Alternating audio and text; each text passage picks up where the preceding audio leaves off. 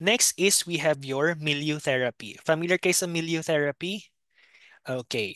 Your milieu therapy is, okay, a milieu therapy means that the nurse utilizes all aspects of the hospital environment in a therapeutic manner. So, in other words, si milieu therapy, it usually happens inside the hospital or in a facility that is strictly being tawag dito, managed by healthcare professionals.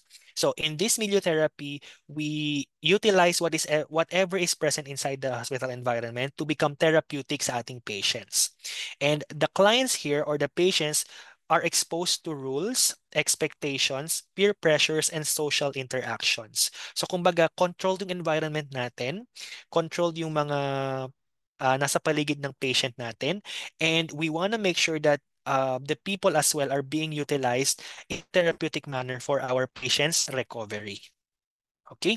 The goal of this milieu therapy is to provide opportunities for enhancing self-esteem and learning new skills and behavior. So how do we enhance self-esteem? By social interactions, by doing social interactions, no? How do we learn new skills and behaviors?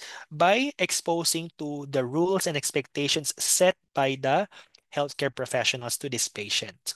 And aside from that, this is to enable the client to live outside the institutional setting. Kumbaga, we are preparing the patients in the milieu therapy na once they are already good and they were able to achieve the skills that they need and the self-esteem that they need para makalabas, then that's the only time that they can live outside the institutional setting. That is the milieu therapy.